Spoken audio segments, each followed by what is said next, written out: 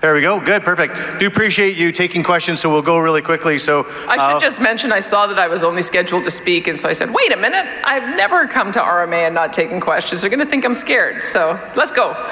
Exactly. No, we appreciate that. And I will say very quickly before mic number one, thank you for your ferocity of fighting for Alberta. 100%. It's so appreciated.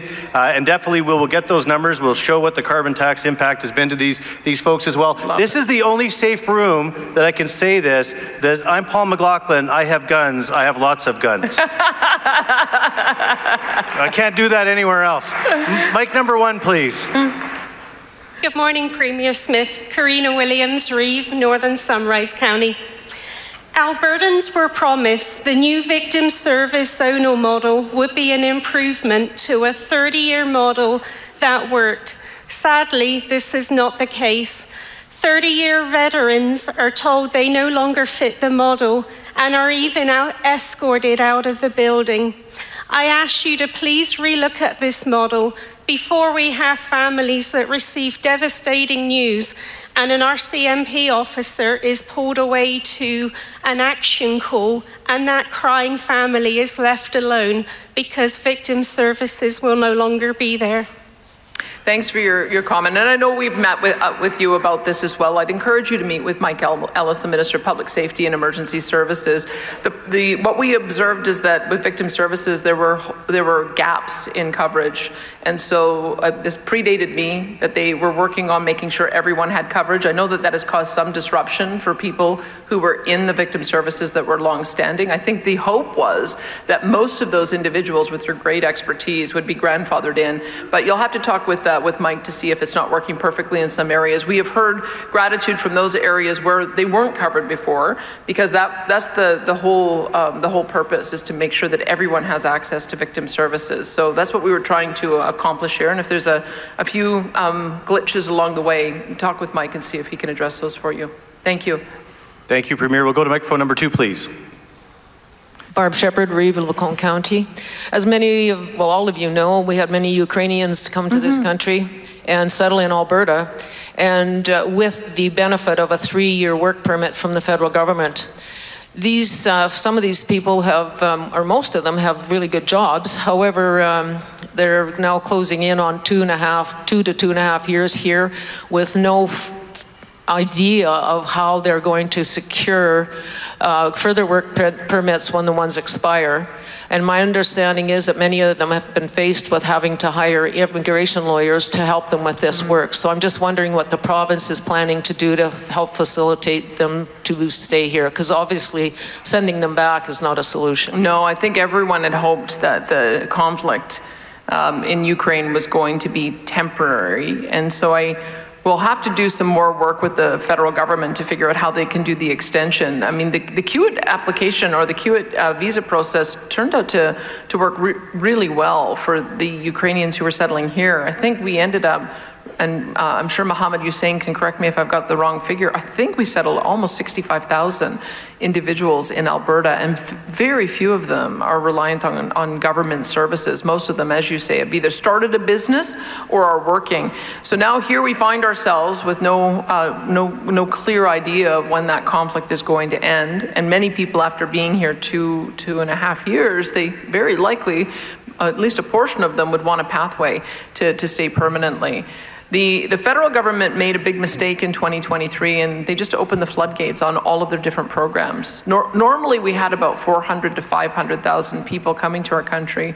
In 2023, it was almost 2 million, and so it was international students and temporary foreign workers and asylum seekers and the evacuee program and permanent immigration and all of its various streams, and all of the provinces are now bending under the weight of that. So I understand that they are trying to correct, but they're correcting the wrong way. They should be giving the priority to those who have come, got settled, fitting in, have a job, self-supporting. That's exactly the reason why we have the program that we do. So Mohammed Yassin has been working since he got in to try to allow for a greater number to go through our provincial nominee program.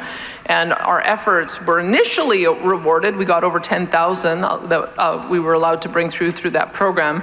And then this past year, they reduced it. We think we would like to advocate for something more like Quebec. Quebec chooses 55% of the newcomers to their province, which would give us more latitude to be able to create more avenues for folks to stay. So it is on our radar. There may be a change of government at the federal level, which may allow us to have a little bit more success in advocating for our position.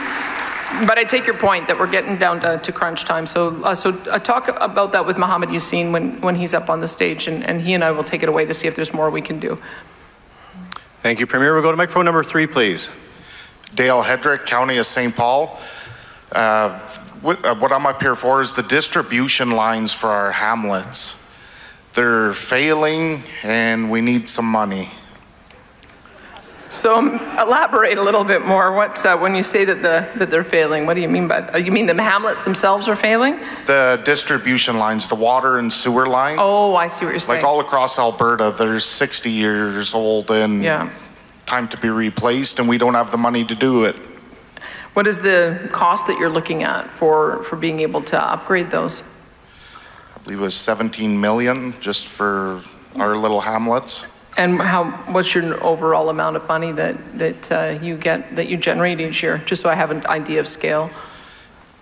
Like from the just what's your operating revenues each year from your tax base?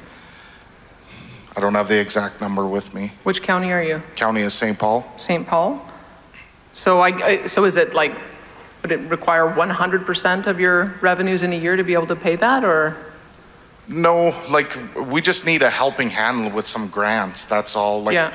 Like we're gonna put the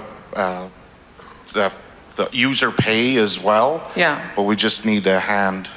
And well, talking to other municipalities, yeah, they're in the same boat as us. Well, look, I mean, here's the challenge that we face is that in the big cities, as you know, EPCOR and the water utility in Calgary, they were supposed to be funded on a user pay model as well. And some of it sounds like EPCOR did a pretty good job of keeping on top of those repairs. And then Calgary, of course, had the major problems in the past year. And our position to Calgary has been that this is supposed to be something that is funded out of rate base. I mean, it's a utility, so that the fees associated with maintaining that service should be, there's certain portions should be set aside to pay for the capital repairs. So I would just put that out, that should be the model in all communities. Now we know that when we build new lines, that there is a funding program that we assist with, but we would probably need to have RMA work with us to see if there's some way to bridge from where we are to where we need to be, so that those can be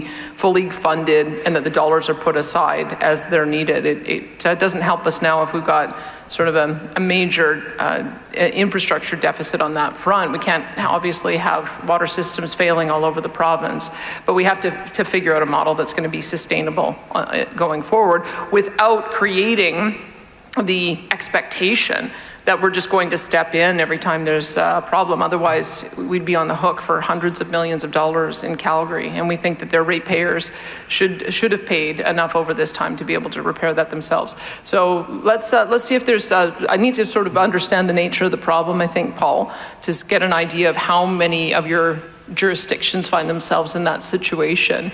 And then we'll have to talk with Devin Dreeshen, who's our Minister of Transportation and Economic Corridors, who funds that program, to see if there's some cost sharing that we can get us to a fully user pay system.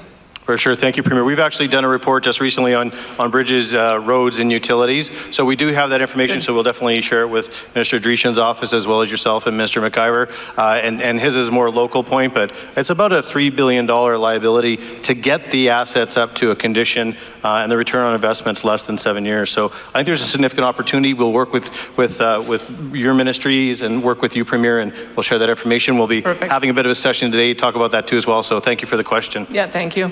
We'll go to the next mic. Mic number 1, please. Thank you. Thank you, Premier. I talked to you the other night about municipal taxes, and I did hear at the Urban Convention that you threw it out that what would it look like if Alberta collected municipal taxes. I would ask anyone in this room to stand up if you think that's a good idea. And the only ones standing are from Saskatchewan, so you can see it isn't. So thank you. I hope you'll take that to heart, and it's one place we don't need your help, so thank you. Well, look, I mean, I was asked a question about why we don't have our own separate personal income tax collection system, and it's because when we talked with Quebec about what it would cost to set it up, they said $1.5 billion, which is the amount of money that we want to deliver in a tax cut to citizens. So it doesn't really make sense for us to have a separate tax collection system as a province. We're able to piggyback on the federal, but we still have 320 different municipal tax collection systems. So I would just put it to you, because I have had others talk to me in the past of it, whether there's an opportunity for shared services, that maybe you don't need to have 320 property tax collection departments. Maybe there are ways for you to be able to find some savings that way. Maybe, and I can tell you, I think there may be more appetite about it in the towns and cities with AUMA than there is here, and that's fair. But I think we'd be open to providing the service if somebody wanted us to, because a portion of the bill you're collecting and remitting to us, and then you're getting the blame for the 100% of the charge, because people don't know the difference between municipal and education taxes. I'm not interested in upsetting any apple carts that don't need upsetting, but I do always hear from municipalities that there's a strain on resources that can't go towards the front line, and finding new ways to do things so that we can simplify. And this, having 320 different tax collection departments seems to be an area where if we can find some efficiencies there, we should be looking to it. At the present time, there still is nothing in place to ensure that in 20 years, the owners of the land and the owners of the lease will walk away and leave us with huge liabilities. Completely. I mean, part of the reason for the pause was exactly that, is we're sending the message now to those who are building solar and wind installations that they will be required to put money aside so that at the end of life, the money is there for them to be able to do the reclamation. We're still in the process of building out the framework for that. We did indicate to them that we want an agriculture first approach, that we need the 35-kilometer viewscape buffer zone. We're working on a buffer zone, and maybe RMA can help with this. We're working on what the buffer zone should be from home quarters as well, because I have heard stories in my own area of individuals who are impacted by turbines on their neighbor's property and now not able to use and enjoy their property the way they did before. So we want to be able to put all of that in place, and then also have a mechanism where they put aside a certain amount each year to get it to a level where that it can continue to grow with compound interest, so that at the end of life they're able to remove it. And part of the reason it is so important, especially for wind turbines, is with all that concrete and steel in the blades, we've been told it could be as much as $1 million to remove and reclaim those sites. And so that's a lot of money. And if there isn't some kind of pot of money put aside, and it changes hands multiple times, there's no orphan wind turbine program like there is for Orphan Well Association for oil and gas.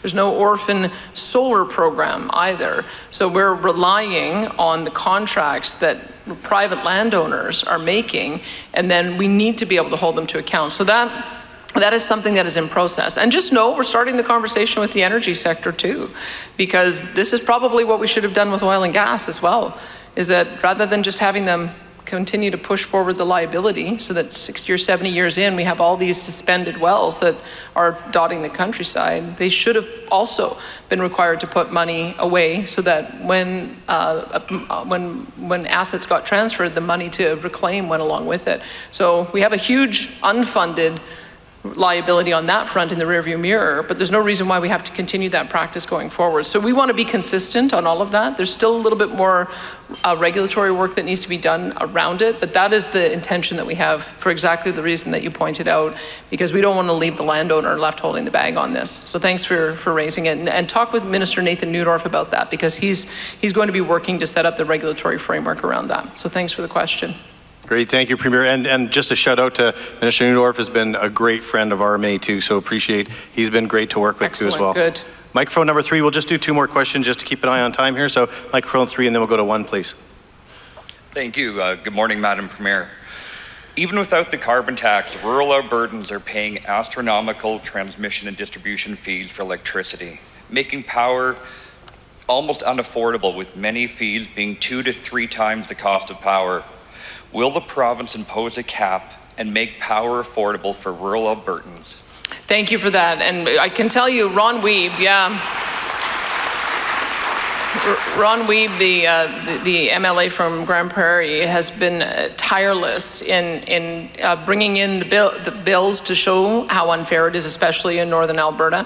The issue that the way we want to move on this, and again, Minister Neudorf is going to be, sounds like he's going to be pretty busy in your bear pit session with the questions coming up, but we really need to move to what is described as a postage stamp rate for distribution charges, so that everybody pays the same for the wires across the province. And otherwise we're going to end up with the most productive and wealth generating areas of our province, which are increasingly moving north, being the ones that also have the highest rates. And it's going to end up impacting our ability to attract new, especially industrial installations. So yes, I mean, when Neudorf got in there, he found that every part of the electricity system was broken.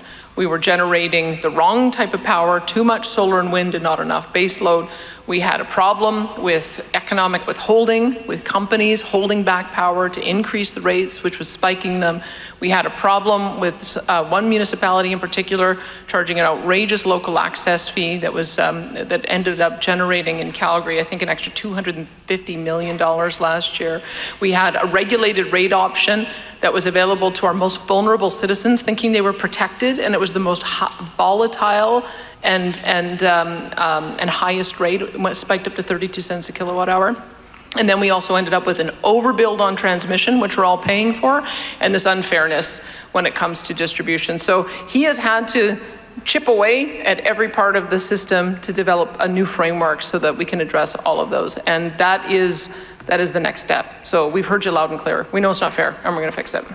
Yeah. Great. Thank you, Premier. We'll go to microphone number 1, please.